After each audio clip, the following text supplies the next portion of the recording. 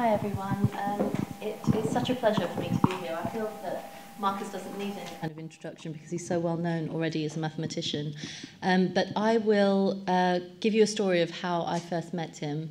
It was a few years ago. I was introducing him for a BBC radio programme I was making on Indian science. And the reason was, for a few years I'd been interested in this manuscript called the Bagri manuscript, which is a very ancient Indian text that had been discovered many years ago and then brought to this country because of colonialism. And in it you see evidence not only of the very complex and wonderful, very early maths, and when I say early, I mean early for the world, mathematical ideas, but also the zero, which some people attribute as an Indian invention. So this, it may seem very simple, but actually it's very crucial in the development of mathematics, and it's so important in how we use maths today. And Marcus, being at Oxford, where this manuscript is kept, had also taken a huge interest in it and driven the university to study it properly, date it properly, and that's wonderful. And it kind of speaks to his interest, his fascination with maths, not just in the Western context, but in a global context. In fact, he's even taken a play that he wrote to India, had it performed in Mumbai. He himself performed in it, and I hope it goes back to India again, perhaps for the Jaipur Lit Fest, you never know. Good, big plug. So he's a wonderful thinker in that way. He's not just a mathematician in his ivory tower. He really reaches out to everybody, and his new book, The Creativity Code, which I've had the huge pleasure of reading, is a reflection of that, really demonstrating how he goes beyond his discipline and tries to understand where these mathematical ideas sit in society and how they will affect us, how they will affect our kind of development of our understanding of ourselves. So I'm fascinated to hear him. In case you're not fully aware of who he is, although I'm sure you all are, he is, of course, a celebrated mathematician at Oxford and a professor of public understanding at Oxford University. He's presented lots of programmes on mathematics, and I just can't wait to hear him. So over to him.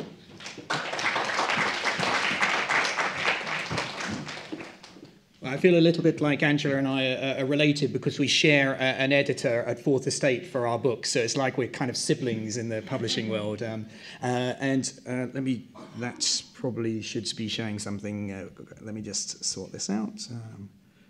I'm going to just change my display settings so you can see what I see. Here we go. Here we go. Now, this is a talk, actually, I'm going to be talking about AI, and I'm going to use a bit of tech. So already my tech is challenging this. There we go. So usually you get told to turn, I have to stand here because you usually get told to turn your mobile phones off in a talk. But now I want you to turn your mobile phones on if you have them, and if you can get onto a Wi-Fi or use a local connection, because I'm going to try and get some interaction with you through your mobile phones. So I'm going to be looking at the impacts that AI has had on the arts. So I've got a few art AI Turing tests for you as we go through the talk. So I'm going to see whether you can sniff out what was created by AI and what was created by a human. And let's see how good AI has been at sort of encroaching on something we believe is uniquely human. So what you need to do is just go to your browser. That's great. Turn your mobile phone on. It's already producing music, which I think was by a human, that one. And if you put in, it's a company called Glisser. So this is glsr.it/creativity code. At the end of the talk, you'll be able to download the slides so you can take those home with you, but also hopefully we'll get a little bit of voting along the way. And if it doesn't work, then we'll go analog and I'll ask you to put up your hands. So I think that there's actually a lot of dystopia talked about the impact that AI is going to have on our future, that we're all going to get put out of jobs by AI. Well, actually, I suppose some people think that's a utopian thing. So maybe it's a utopian thing that we're all going to get put out of jobs and then we'll just sit back and write poetry or something. Because I think there is one domain that we regard as sort of uniquely human, which AI surely can't get anywhere near, which is creativity. That is, the arts, the music, writing, literature, what we're celebrating here at this festival, is surely a unique expression of what it means to be human. And how could a bit of code get anywhere near what it's like to be human? So I think that's, we felt that this is the one domain that, they might be driving our cars, being our lawyers, being our doctors, and we'll all be put out of jobs and we'll be sitting back and just showing our creative sides. But what I want to show in this talk is that actually the code that's beginning to emerge recently is actually doing something quite extraordinary, and I think is the first hints of creativity in a machine. And I think what started me off on this kind of journey was a news story that broke a couple of years ago when a company in London, DeepMind, produced this bit of code that they believe could play the ancient game of Go. This is a game with 19 by 19 grid where you put black and white stones down. You have to try and surround your opponent's territory before they surround yours. It's a game which requires a lot of pattern recognition. As you see the stones go down, you sort of see the patterns building up, and you're not quite sure often why you make a move. There's a lot of intuition that you build up a feel for this game. It's regarded as a highly creative game in the way that you play it. And in particular, if you talk to somebody who plays Go, they find it very difficult to articulate why they're doing particular things. So traditionally, this game was a game that computer science couldn't get anywhere near coding up how to play this game. They just couldn't see what the ifs-thens would be in order to be able to play. We've had computers playing chess, and chess is a much more kind of the logical implications of a move following those through, and they could code that up. So when Lisa Doll was told that a company in London had produced some code, Lisa Doll sitting there on the right, champion Korean player at this game, and was told that a piece of code wanted to challenge him to a match over 5 games, he was totally dismissive of this project. Any code up to that point couldn't even beat an amateur at this game. However, when he sat down and played this piece of code, it demolished him 4 games to 1. And that one game that he did win, he now regards as the most valuable game of his whole career, that he was able to beat this bit of code at this game.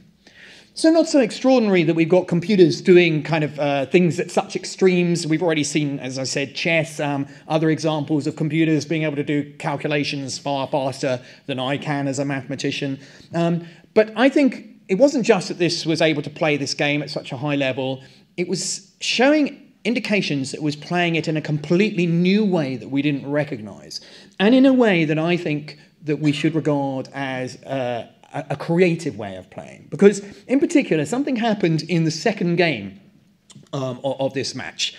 This is the layout at sort of just after the beginning of the game. Lisa Doll was playing white. He put a white stone down on move 36, went to the top of the hotel to smoke a cigarette.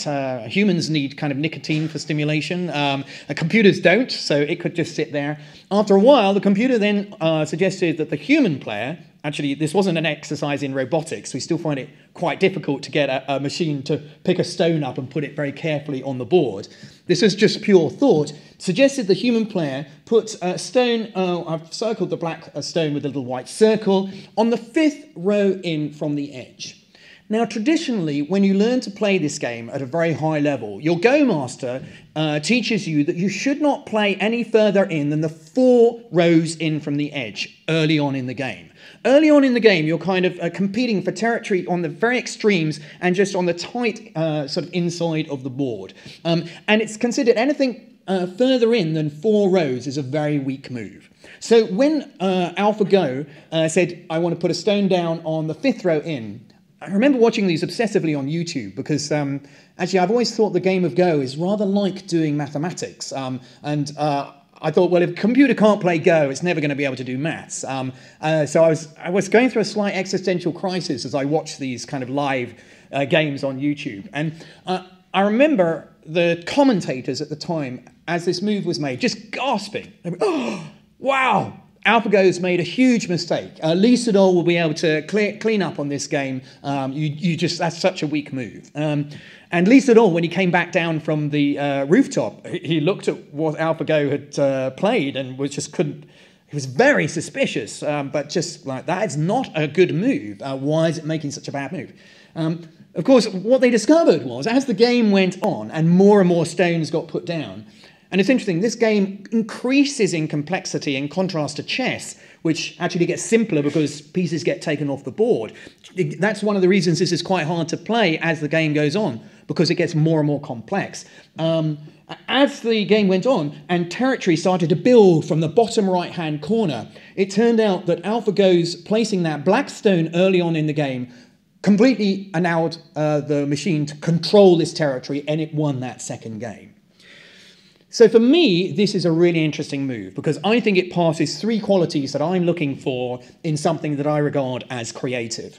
And actually, I spent a couple of years just recently on a committee at the Royal Society here in London. We were looking at the impact that this new AI, machine learning, is having on society. You see, the interesting thing about how this code was created, code in the past used to be written in a very top-down manner. You had to tell the machine what it was going to do. But something has changed a couple of years ago where we've understood that we can get the computer to learn and rewrite its own code as it makes mistakes and learns. So actually the way this code had got written was it was taught how to learn and change and adapt. So it learnt on human games on the internet, lots of human games, understood the moves and kind of parameterized those as more likely moves that it would make, the ones that won put somebody in the game. Then it actually created a lot of synthetic data. It started playing itself and making lots of artificial games, seeing which kind of versions of itself would be stronger and which are weaker, and sort of re-emphasizing those moves. So actually by the end, the people who wrote the code at DeepMind didn't really understand how the thing was playing the game. So the code is now being written in this very bottom-up manner, where, a little bit like a child, we give birth to a child, it has our code, our DNA, but it then engages with its environment and then learns new ways of behaving and becomes something independent from us as the parents. So this is what's happening with this machine learning, such that the code was making these moves that even the person who wrote the code didn't understand quite why it was making that move 37. So I think that's what's exciting, that we're starting to see code almost have a little bit of autonomy from the coder.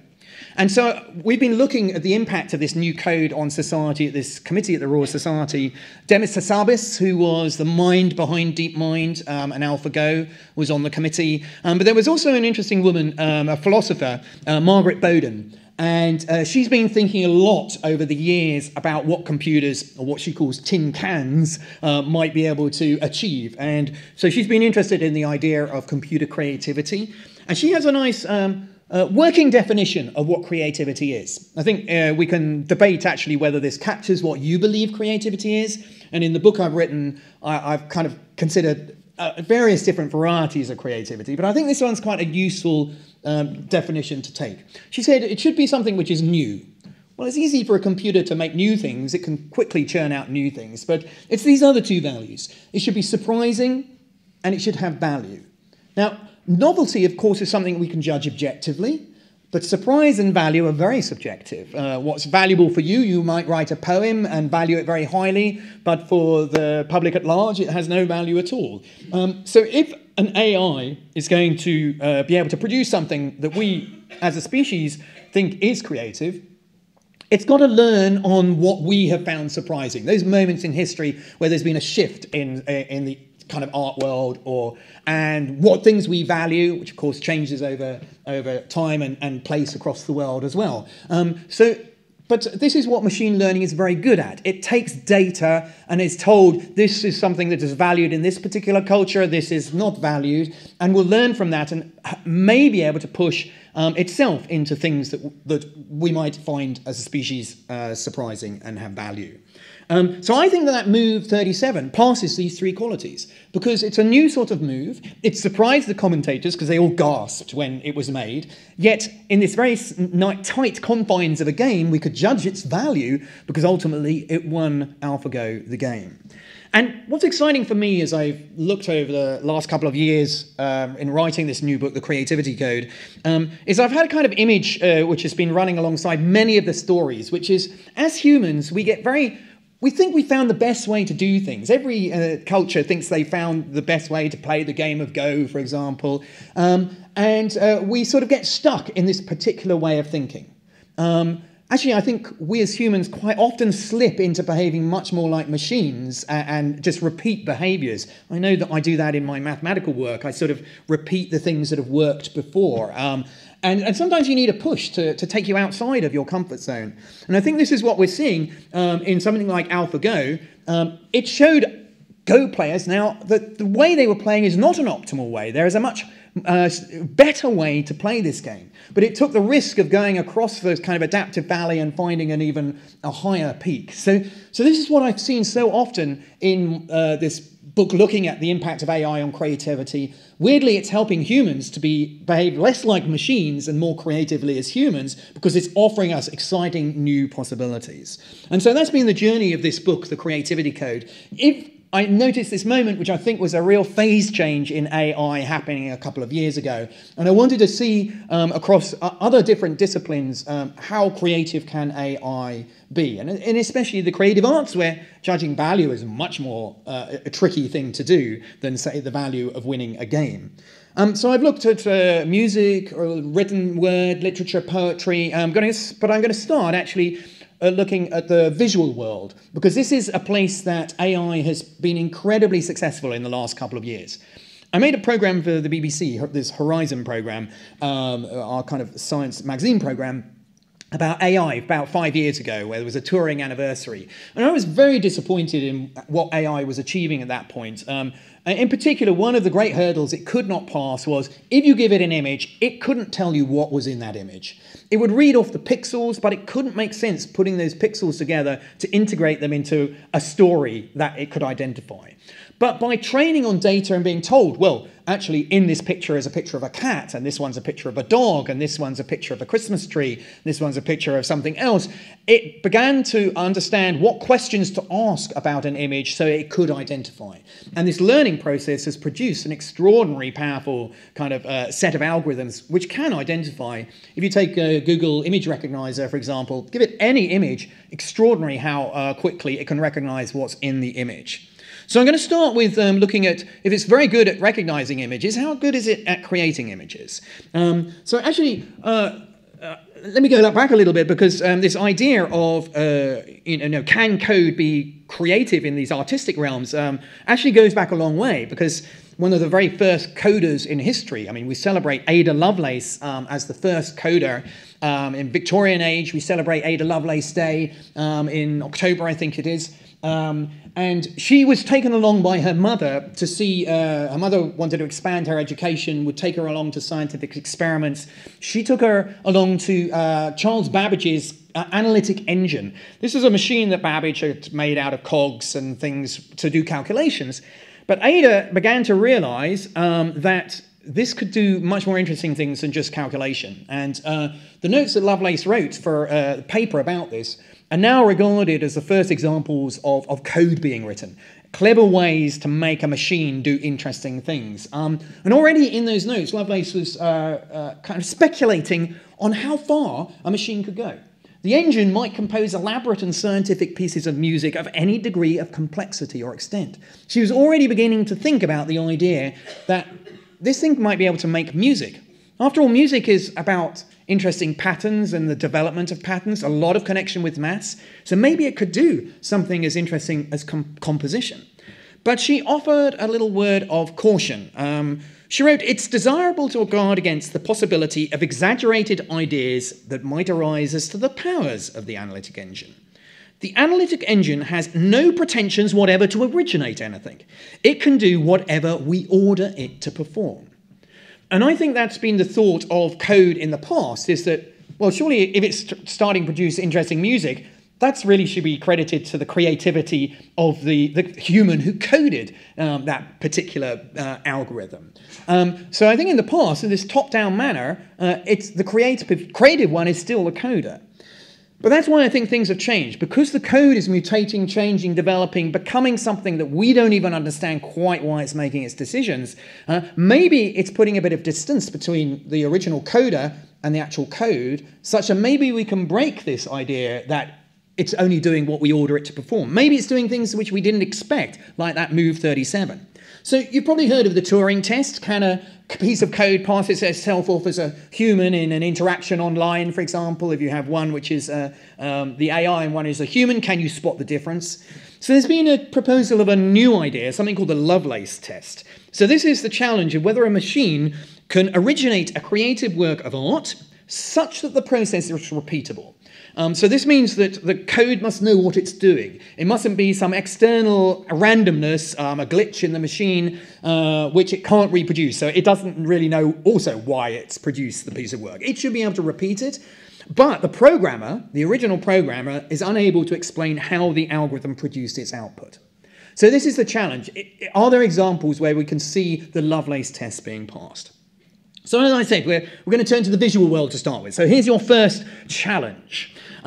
This is a machine learning developed in Holland. They were looking at Rembrandt. Rembrandt has a very specific style of painting. So what I'm going to do is I'm going to send these to you now so you can start to look at them. So you're going to get a chance. I want you to vote for the one that you think was created by artificial intelligence. So you're going to press the picture and then send it to me. So you're looking for the one which isn't human. Which one of these isn't human? I'll go back and put them up on big, so you should have got it onto your machines now. So the interesting idea is that can the machine actually learn what is special about a Rembrandt? You know, that use of light that Rembrandt has, so significant. The kind of look in the eye that you seem to be staring into the soul of the sitter. So have they, how well has this machine learnt how the great artists of the past have created their work to be able to produce their own? So hopefully, have you managed to send me some data? That's working? Okay, so let's see what you're thinking about. So hopefully this will download. Okay, so pie charts work clockwise. So the red is actually the image on the left. Because yeah, it's very frustrating. We should be in Australia or something, and then it would all be upside down. But so the red. So there's a kind of little bit of a majority amongst you going for the one on the left being the AI. But we can see we're not too sure here. In fact, this is quite a Brexity vote, I'd say. Really not sure whether to be in or out. So let's see. You know, were you good at sniffing out the thing with the Rembrandt shutter? So very good. Yes. So you managed to get that one right. The majority were going for this image on the left is the one created by AI. Some ways and some woes. Yeah. So I think it's doing pretty well if it passes that kind of test. This was even. Oh, your left, of course. I'm not talking about my left. I'm good enough to be, you know, my wife is a yoga teacher, so I know how to invert my, so you're thinking about my left. You're being too clever. Oh, I've said the left, and you're staring at it. So you're being too clever if you're inverting. Well, he's standing that way, so it probably means. So no, I'm going to try and you know, do a proper yoga class where when I do things like this, you'll be doing it on your left. Yeah. Okay, so now you feel a bit cheated because you actually voted for the wrong one. Or you got it right and you got it wrong or whatever. No, okay, so right, so we will get this. I think this is quite interesting because this is also done, you know, I've given you a 2D image, but actually, of course, if you go to a Rembrandt, it's the way he puts paint on is so special. It's kind of really topographical. And they actually analysed the way his paint works and 3D printed this. And they got an expert who from Holland, a Rembrandt expert, who came along and was really dismissive of this whole thing, thought it was horrible, and wanted to find some way to criticise it. And the only thing he could criticise it for is that the style of paint was actually 20 years earlier than the actual style of the portrait, which I think if they were just failing on that level, they were doing amazingly well. So, okay, a lot of people didn't like this project. One of my favourite art critics in The Guardian, Jonathan Jones, he hates anything to do with AI and art. He wrote this about the Rembrandt project. What a horrible and tasteless, insensitive and soulless travesty of all that is creative in human nature when technology is used for things it should never be used for. But frankly, anyone who wears a shirt like that, I do not really trust as an art critic. But But I would say, in some ways, he has a point. You know, why do we need to go back and make pastiche of things that are already fantastically wonderful? We don't need another Rembrandt. Well, I do think there's a point, because actually machine learning is enabling us to spot new patterns in old data. So it's actually telling us new things about works of art that we didn't really realize made an artist particularly special, something that they were doing. For example, Jackson Pollock. What makes a Jackson Pollock so unique? Turns out a mathematical algorithmic analysis reveals that he has a very specific geometric shapes that he's making called a fractal of a particular fractal dimension. And it's only by using these tools that we've spotted the unique thing that he's doing, so much so that we can actually now dismiss a lot of Pollocks that people have found in their attics and things, which turn out to just be their kids splattering paint on a canvas. So there is a point about looking in the past and learning from that. After all, how do we become creatives? We learn from the art of the past to be able to push into the new. But the exciting thing is, how can we use AI to push into the new? So here I've got 4 paintings that are done by a human and 4 paintings that are done by artificial intelligence. So I'm going to send these to you now. You now have to press on the image that you think is the artificial intelligence. Actually, yes, of course, the vote didn't depend on whether I went left or right, so that's fine. Yeah. Now I've just worked that out. So, you've got to work out which of these do you feel has not got any kind of emotional world behind it. Which ones? So you may be able to send those to me. Is that working? Good. Yes, let's have a look. So I'm going to reveal the data. So again, remember the red. The first one is voting for the image on the your left. Yes, very good. Okay, so there we go. Okay, so there's a bit more. So this is 2/3, 1/3 that you're going for the images on the right as the AI ones. Who voted for the ones on the right being AI? Anyway, yes. Do you want to say what? Let me go show you those again. So, what do you feel for you is giving that away as AI? Yeah, I think there's more detail in it, or they appear more perfect than. Interesting. Yes, I think this idea that. I have this quite a lot when I've used this challenge a few times, and that seems to be one of the key things. The complexity of this thing seems to be giving it away, because you're absolutely right. It is the one that one on the. So the AI ones are these ones on the right, and I think there's a. It's interesting you say perfect, because I wouldn't say they're perfect, but I think it's a complexity thing, which is sort of the simplicity of this. Although, you know, I think that image looks very like a random walk or something that a computer might generate. For me, what's exciting about this project is actually, let me say, these were shown in Basel Art Fair a couple of years ago. The people who came to visit the gallery were not told that there was any AI involved in these things at all. And actually these 4 on the right, your right, people said had a much greater emotional response to these than the ones on the left. And you might say, okay, if I then tell you they're AI, a lot of people feel deeply cheated. That because you feel, oh no, but I thought I was kind of connecting with some sort of human world, internal world. And actually, I don't think one should feel cheated. I mean, first of all, if I tell you a joke and you laugh, and then I say that was created by artificial intelligence, that doesn't invalidate your laughter, does it? I mean, you don't suddenly not find it funny. But the interesting thing is here, this AI is learning on our emotional world. It's taking the art of the past and learning about what we find surprising, what we value. So it's actually what we're getting is a kind of new filter on our emotional world. So I don't think it is so crazy that you have some resonance with these if you do, because they are based on a learning of work that does have emotional resonance. The interesting thing is how these were made. This is not just one algorithm, but 2 algorithms kind of working against each other in something that we call a creative adversarial network. So one algorithm is tasked with looking at all of the art of the last 1,500 years and starts to understand what distinguishes particular styles. So it becomes an art historian, basically. It can identify a cubist painting, pointillist painting, and then it's tasked in its creativity with making something that doesn't fit into any of those patterns. It must make something which cannot be classified within its learning. So it's pushed into the new. However, it mustn't make something so new that we don't recognize it as art. So it understands what is art, but it's not going to make something that we've seen before. The discriminator algorithm, the second algorithm, instead of sort of working in this game, is tasked with trying to say, no, that, I recognize, that's still a style that's very clearly cubist, or that is not art.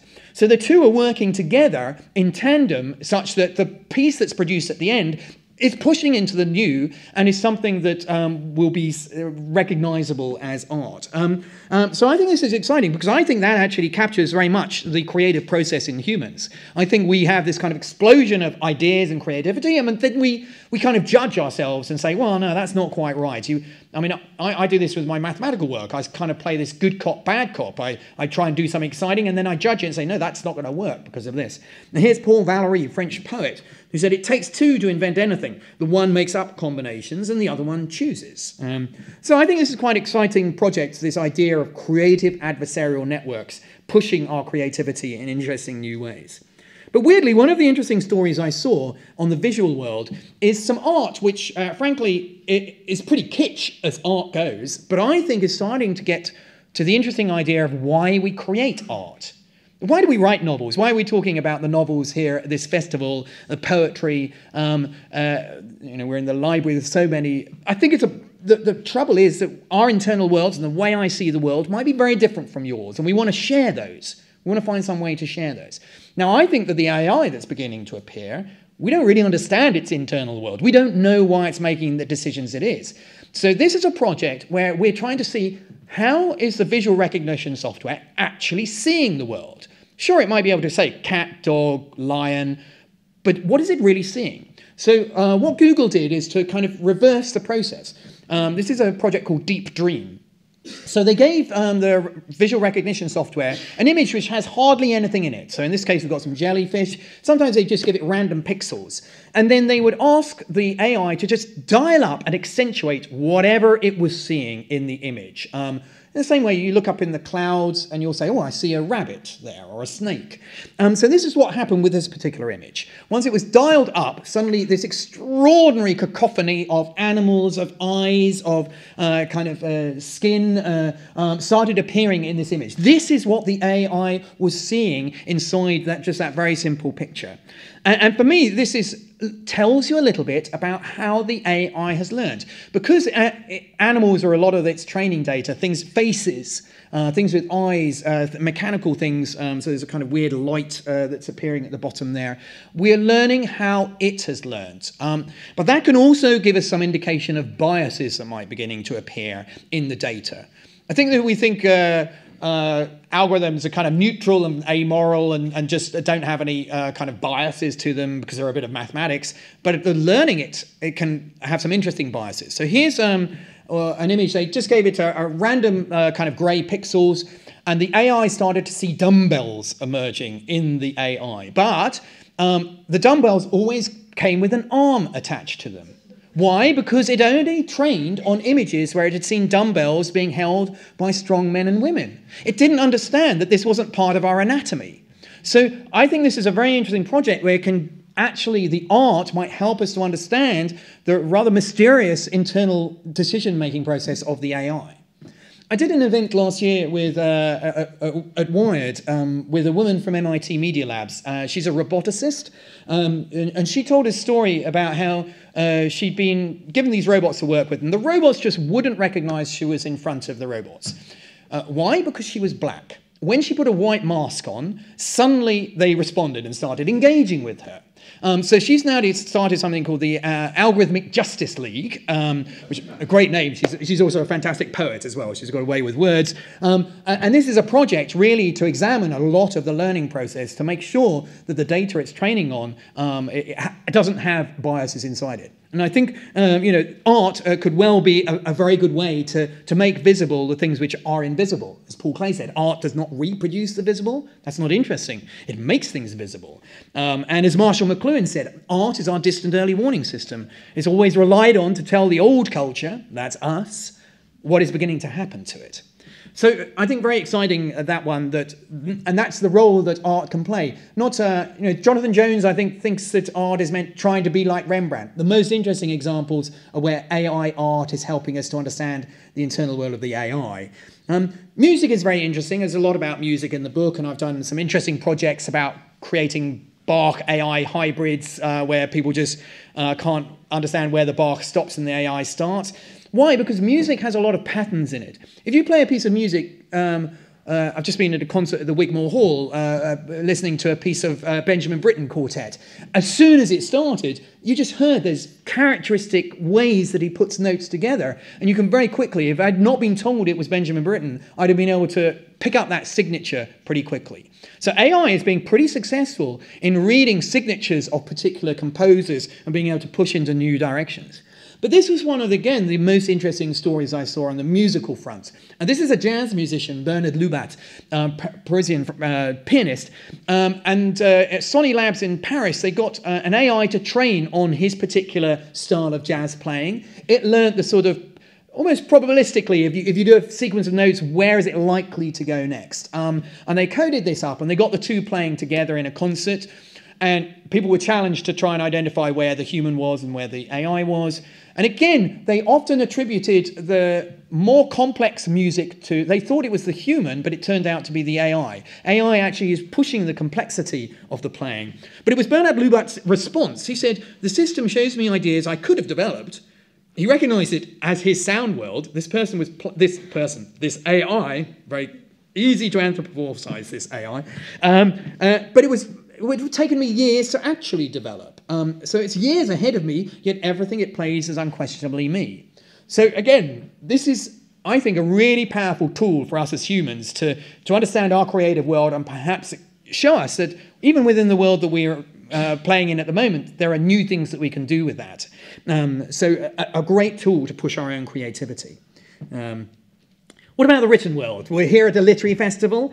So how is it going to be able to write a novel? You know, you're going to have, when is it at the Jaipur Literary Festival, we'll have a piece of AI sitting up there telling you about its new novel. Well, actually, writing is just one of the very early things that AI started to do. So this is actually the Manchester Universal Computer that Turing built after the war in Bletchley Park. So he went up to Manchester, built this thing, and they were a bit perplexed, the team, that after a while they kept on finding these love letters from the machine scattered around the lab. And so it turned out to be one of the team had made a template and was using a random number generator that Turing had made, which was choosing randomly words of love to substitute into this template. And after a while, you'd sniff out that the template, they were all the same structure. And it's interesting, that use of a random number generator, because I've seen this a lot in AI art as kind of trying to give the AI some sort of decision-making process that we don't understand. But I think that's a cheat, because it isn't a decision-making process. It's randomness. It's not intentioned thought. So I think randomness you'll often see being used as a kind of substitute for some sort of kind of choices being made. But I think that's not really an interesting way to be creative. It can help creativity. As Leonardo, he used to throw a rag at a canvas and just it would fall down, and he would get inspired by the random thing that appeared on the canvas. Anyway, so poetry, I think, is a place where AI has been quite successful. Because again, it's a very closed form. Often poems are a little bit gnomic. I think that creativity is an interesting thing because you as an audience bring a lot of your own creativity to a piece. There should be room for your own world to inhabit it as well. So my next tests are 3 AI poetry tests, okay? So I'm going to give you 3 poems and you got to try and guess whether they're bot or not, okay? So here's your first one. I won't read all of this. I'll read it and then I'll send it to you to vote on, okay? Mortal my mate, bearing my rocker heart, warm beat with cold beat company. Shall I earlier or you fail at our force and lie the ruins of rifled once a world of art? Okay, so there you go. You just have to press whether you think that is a bot or do you think it's not. Do you think that's human? So give you a chance to vote on that one. And let's start to reveal the answers. What are you thinking about this one? Okay, so again, bot was on the my left. So most of you are going for that was actually created by a piece of AI. Okay, so I'm not going to give the answers away yet. Let's go on to your second challenge. This is even quite hard to read. There are smallnesses of plasticide reaction of real time, of packs, of displaced exclusionary heart, hurt, of powerlessness, magazine-fired, non-dignified, as head fatty, implying internalized violence to frozen helplessness, off-white, Okay, so your chance now. Do you think that that was a bit of crazy code created by a computer trying to communicate something, or was that a human? What was she asking? What does she think? Am I messing with you? Because it clearly looks like a bit of code, doesn't it? But let's see what you're thinking. Okay, so actually, so most of you are thinking that's human, because why would he stick a load of code up? So you're all trying to second guess me, I can see. Okay. Fair enough, fair enough. Okay, so you think that was a human? Crazy, completely meaningless, but anyway. All right, so here's your last one. Imagine now the dark smoke. Awakened to fly all these years to another day. Notions of tangled trees, the other side of water. I see it is already here. Sequences of her face. See it is shared, and old friends pass their dreams. Okay, so there's your chance. Do you think that was written by a computer, or do you think by a human? So again, press which one you think. Send it to me, and let's start to see the data. Okay, so a little bit undecided on that one, a bit Brexity again. So majority going for that one, probably the computer. Okay, so let's reveal the answers. So I think you went computer, human, computer was what you thought. Okay. Poor old Gerald Manley Hopkins is going to be turning in his grave. You all thought, well, that's, there was a lot of you thought that was computer. So this is to his watch. I chose Gerald Manley Hopkins because I've never understood any poem that he's ever written. Sorry for any Gerald Manley Hopkins fans. Okay, so you sniffed out the next one looks too much like code for really be a computer. So yes, indeed, this is an Australian poet, Mez Breeze, who's very interested in the idea that code does have a kind of poetry, a rhythm to it, yet it's trying to communicate something. It has its own internal thing that the computer understands, but yet is somehow part of our world as well. So very interesting. So that's two humans. So the last one, you were right. You sniffed out that this is in fact a piece of AI created by Ray Kurzweil. Talks a lot about the singularity, the moment computers will just take over the world.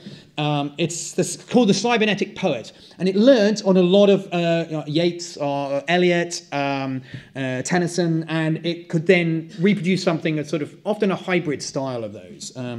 Okay, so poetry, yeah, it's small, and it's... any of you read Ian McEwan's new novel? The AI there, the robot, loves making haikus. And the last... oh, no, I shouldn't give away the ending of that. It's a good book. Do read it. So what about literature? Well, there was a team called Botnik using AI to create some interesting things, who were very disappointed that... J.K. Rowling only wrote 7 volumes of Harry Potter and wanted an 8th. So they decided, okay, we can just train the AI to learn how, what Harry Potter series is about, the style of writing. They learnt on the thing, and they produced this 8th volume. It's actually a great title. It's called Harry Potter and the Portrait of What Looked Like a Large Pile of Ash. What a great name for a book. Anyway, it started off pretty well. Magic. It was something that Harry Potter thought was very good. So great, it's already identified that magic is an important theme in these books. So pretty good going.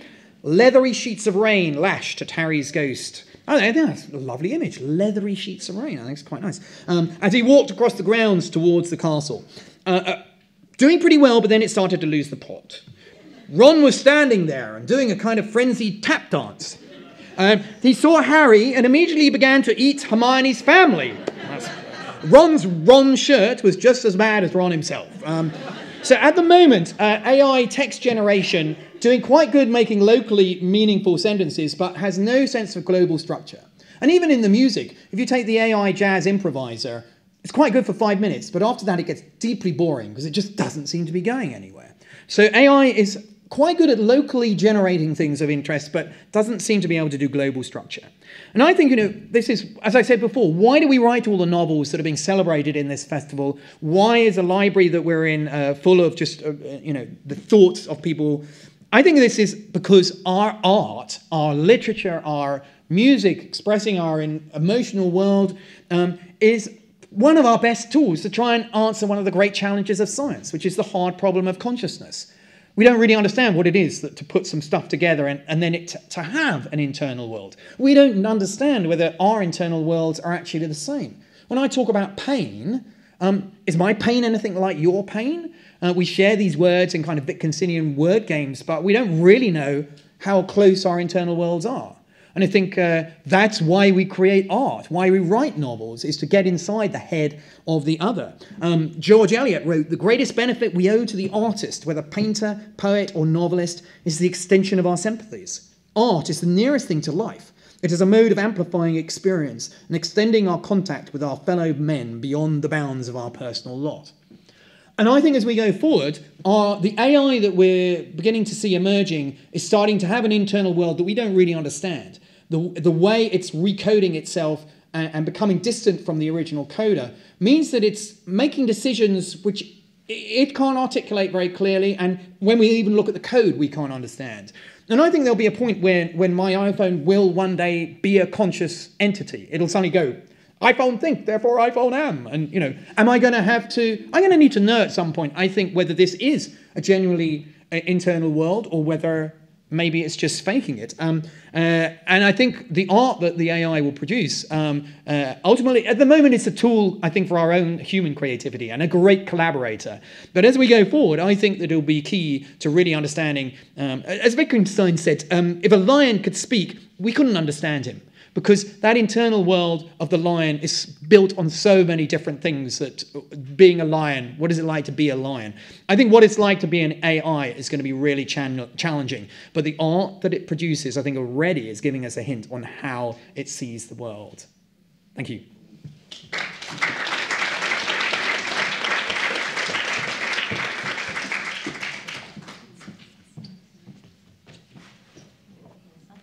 Listen to that forever, even though I've read the book, even then. So Marcus is very kindly going to answer some of your questions now.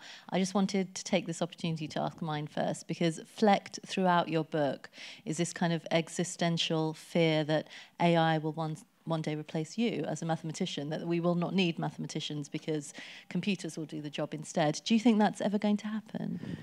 Yes, so as I said, this game of Go, I think, is very similar. I'd always use it as a protective shield. A computer can't play Go, so it's definitely not going to be able to do maths. And so there's a big strand to the book, which is, I've talked about the art, but there's a major strand, as you said, which is about, well, how good is AI at doing maths? And actually, when I was sitting next to Demis at these meetings, and I kind of cheekily challenged him and said, we'd just both been elected as Fellows of the Royal Society, very proud, both of us. And I said, well, could you get your AI to be elected as a Fellow of the Royal Society by making a great discovery?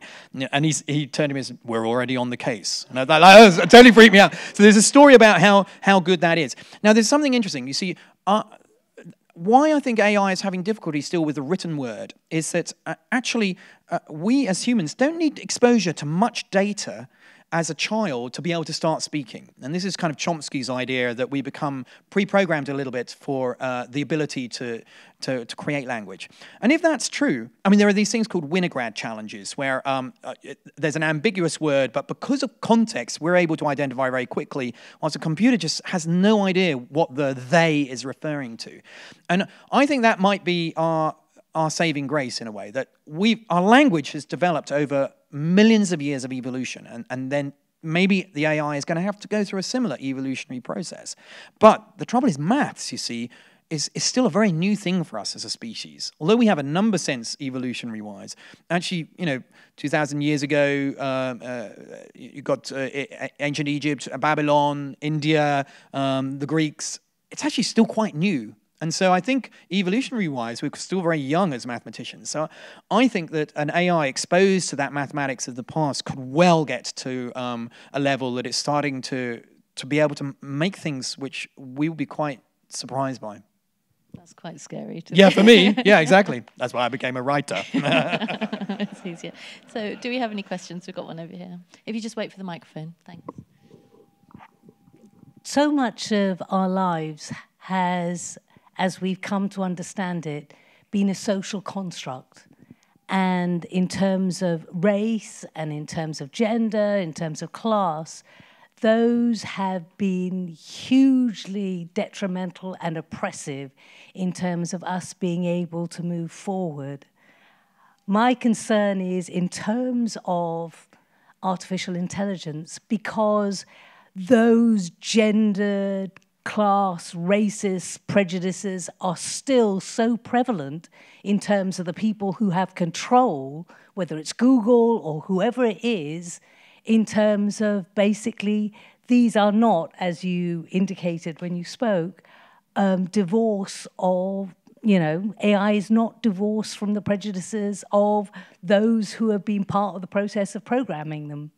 So in terms of your perceptions and analysis of the future, how do you see us challenging the oppression that has basically stifled us and continues to do so? I think absolutely this is a huge challenge, and it's partly why I wrote this book, is to try and reveal to people how this thing is working. So I spend a little bit of time just looking under the bonnet of how these algorithms work. So because I think that's the most powerful tool we can have is knowledge, to be able to understand when there's a bias that's appeared or when it's starting to push me in a direction. This is politically, when we've seen Cambridge Analytica pushing us around, we need to understand what's happening. And very often we don't, because we don't understand how the thing's working. So I think it's absolutely a huge challenge because, as you say, these things are learning on our data. So unfortunately, it's picking up a lot of biases inside there as well. And there are, horrific cases of where people are just able to influence the AI by their interaction with it. I mean, the case of Microsoft had this little chat bot on Twitter. Within 24 hours, people had got hold of it and made it, it was meant to be a 17-year-old girl, I think. And by the end of 24 hours, she was spouting racist, Nazi, they had to take it offline after 24 hours. So there's but I think, again, it's knowledge of how these things are working that is going to be our greatest strength. One of the other ones that we suggested in the Royal Society is the idea of a data commons, that data, if anyone's read Surveillance Economics, this wonderful new book, it basically says, the Industrial Revolution, it was the laborer's work that was being exploited. So you would do some work, get a living wage, but the person who owned the factory was making huge amounts of money off your labor. Today, it's data. We are giving our data to, some of you may have put in Google Maps how to get to the British Library. You've exchanged a bit of your data about where you are for coming here. But actually, Google is able to exploit a huge amount of capital out of that little bit of data. So I think it's understanding the value of our data is going to be really important, and also this idea of a data commons. So all of the data should be available to everybody. So it shouldn't be in just the hands of large corporations. That's certainly why we're seeing these big, powerful people is that they're protecting their data and not making it available. And the frightening thing is something like health data, because DeepMind are doing some great things, but why should they be the only ones to have access to anonymized NHS data? Yeah, they may be making great strides in solving health issues and great benefit for society, but that needs to be a common, that data should be in a data commons sort of agreement. Interesting. There's a question here and then over here. Thank you for your talk. I last heard you talk 10 or 15 years ago, and if anything, you've got even better. I wanted to say that looking at those 4 paintings, have you thought of asking people to press the button on the ones they would like to buy? Because that would suggest an emotional connection. And if the computer is reading our emotions, then it becomes a new dimension, which is rather exciting. Well, scary, really. Yeah, very interesting. I like that idea. Maybe I should change the question because, maybe you may still be able to identify those as maybe the AI, but you like them. So I will get a different kind of bit of data out of that. And it's interesting you raise the idea of our emotional world and how AI is beginning to read it. I had a woman from MIT Media Labs came and gave a big annual lecture that I organize in Oxford. And she's got AI, which is beginning to be much better at interpreting our emotional world from our faces than humans are. So, for example, can you recognize when somebody is smiling, but it's a false smile? They're not happy. The AI was able to pick up things in the face, which were indicators of this being somebody who didn't really want to be there, but was still smiling, much better than humans. And she's using that actually for example, for autism, that an autistic kid can use a pair of augmented reality glasses and be told by the computer perhaps what, that's the hard thing for an autistic person, is to get inside the mind of the other. It could read the emotional world and tell you sort of what the person is perhaps thinking. So, yeah, it is frightening in some ways, but also maybe very empowering for some people. There is, in robotics, there's the phenomenon of the uncanny valley, that when robots start to look too much like us, we get frightened, which is why robotics experts don't design robots that look too much like us. Is there that element in AI as well, that people are nervous that if they get too smart or too difficult for us to realize whether they're real or not, human or not, that we're repulsed? I think we're certainly, it's interesting, repulsion, I think we're scared. I think that's that kind of fear. And I think, the fear is, well, why will they need us? Sort of, I think that's like, I have this image that, in the future we'll be behind cages in zoos and the AI will come and say, this is what we evolved from, And actually one of the, I skipped over very quickly an image of Ian McEwan, actually. And this is kind of relevant to this because I wanted to get to the question time. But because we want the AI to be on our side. And that's the kind of fear. And one of the main interesting stories I saw was something called Scheherazade IF, interactive fiction. And this was an AI that learnt on how we tell stories as humans, and then was offered the chance to tell its own story after its learning. Now, I used to love these books as a kid where you had to choose what page to go to. If you want to go up in the attic, turn to page 47. Go down into the cellar, 22. And if you've watched Bandersnatch, the Black Mirror, that's your opportunity to make your own story. So the AI was given a sort of tree of possible stories to tell. And what was interesting is that after learning on our stories, it told a story which was much more humane, much more recognizable as something that was a human story. And so I think that's the other thing. We want empathetic AI. And I think that by learning on our art, learning on our data might produce, bad things, but it could also produce something that will perhaps be more sympathetic with the way that we think. So I thought that was an interesting. It's not real empathy, though. It's not coming from the heart. It's not someone who can appreciate your pain or could ever go through it the way you would. Yes, I think that's. But you see, of course, I think. Yes, I mean. What's interesting is, of course, we don't know what each other's internal worlds are, so that, I still have to... Empathy is a very strange thing. I mean, I'm actually reading a very fascinating book on empathy by somebody from MIT at the moment, and it is, it is about trying to share our internal... But I think that's the point, that we want the... So... Yeah, is it empathizing? Well, let's mainly not call it empathy, but we want it to understand how we think, such that it will do things which won't be destructive to us. And actually, you see, ultimately, I think there will be something that we'll need to call the internal world of the AI. I think already the decision-making process, we don't understand it. It doesn't help to look at the code, because just in the way that, if you want to understand how we work, it's not good to look at the neuronal connections. We want to look at what we do. To test whether somebody understands French, we hear whether they can speak French. We don't look at the internal world. So the same thing will happen with the AI. It's becoming too complex, and we need ways to kind of understand its internal world in a way.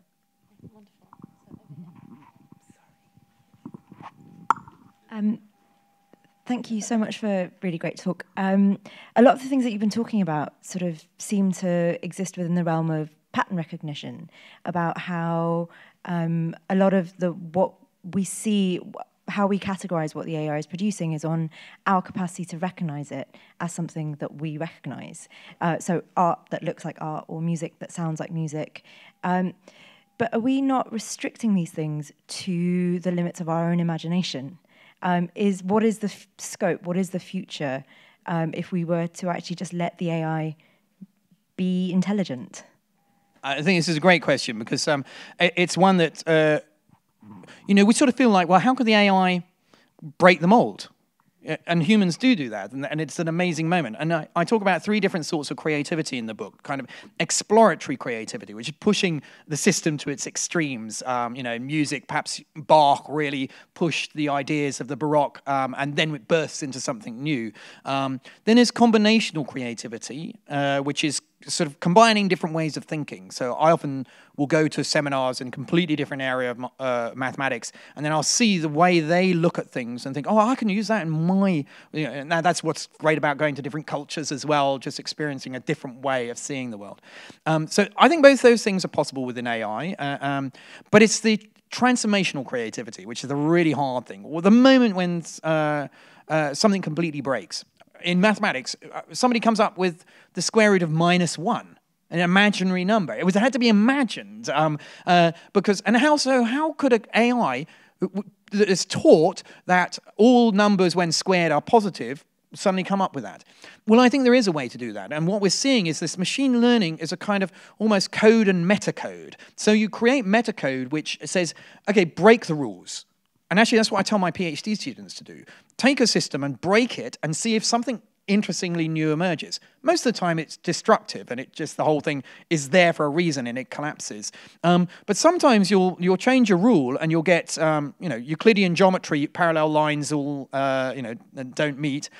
19th century, somebody changed that and said, I don't think that's as fundamental as we think it is. Try something different, and you got whole new geometries emerging. So I think that's still programmable. I think you can have systems within systems, and you can get a system to break the rules of a system within it. There's always the challenge of you're still working within another system, which has got its own internal rules. But I don't think that most people are very pessimistic about, well, AI can't go outside of what we're doing anyway. But I think it can. I'm really sorry, we don't have any more time for questions, but Marcus will be here and you'll be signing books, is that right? So if you do have any questions for him, I'm sure he'd be happy to answer them then. Thank you so much. Can we have a big round of applause for him?